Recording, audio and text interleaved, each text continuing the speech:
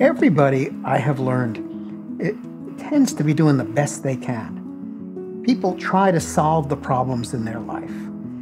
And sometimes the solutions they come up with are just pretty expensive solutions in the sense that they don't work very well.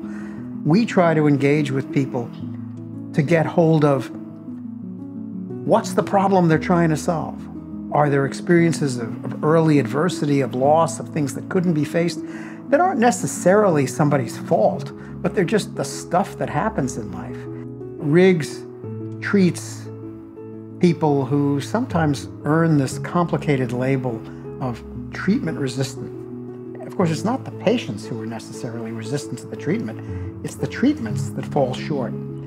These are often people who meet formal diagnostic criteria for multiple disorders at the same time. In fact, when we did a careful diagnostic study, published research about diagnoses, we found that our average patient met criteria for 6 different psychiatric disorders.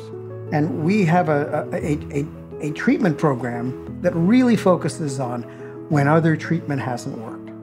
It's a way of immersing yourself in a period of treatment that looks very carefully in complicated ways in what's made you the way you are.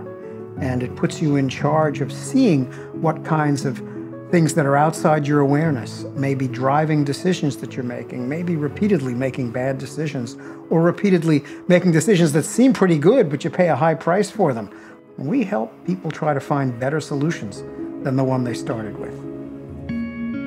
Riggs is an intermediate level of care. That means it's intermediate between a locked inpatient unit and outpatient treatment. What makes Riggs Riggs is the experience of immersion in an environment 24/7, where we're not only using two-person learning, one-on-one therapy, we're also using the kind of learning that comes from being part of a group, part of a community, social learning.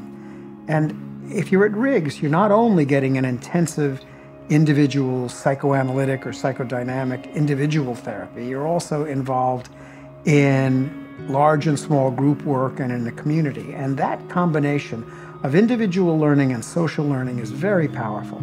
And our treatment teams that use a psychodynamic perspective to integrate the pieces are a very powerful kind of special sauce that allow us to really maximize the gain that a person can get from it.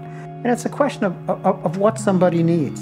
And the people who come to Riggs, I think, are the folks who really have gained as much as they can from just in an individual psychotherapy, and where it really makes sense to add a complicated, comprehensive immersion experience in an environment that includes social learning as well as individual learning, that includes family work, that includes medications used in a way that pays attention to their meanings as well as to their pharmacological effects, and that really allows the opportunity to think and make sense of what's going on in your life, what's got you stuck, and also paying careful attention to the voice and authority and agency of the patient, that the patient find their own voice and use it, and that matter, and not simply be in the passive position of being a receptacle for the orders of clinicians. We've done some outcome studies at Riggs. We got evidence that about 70% of patients had good outcomes from treatment at Riggs, despite the fact that just about everyone really came here when other treatment hadn't worked, that they were struggling with treatment being something that was disappointing to them, that in spite of that, 70% had good outcomes.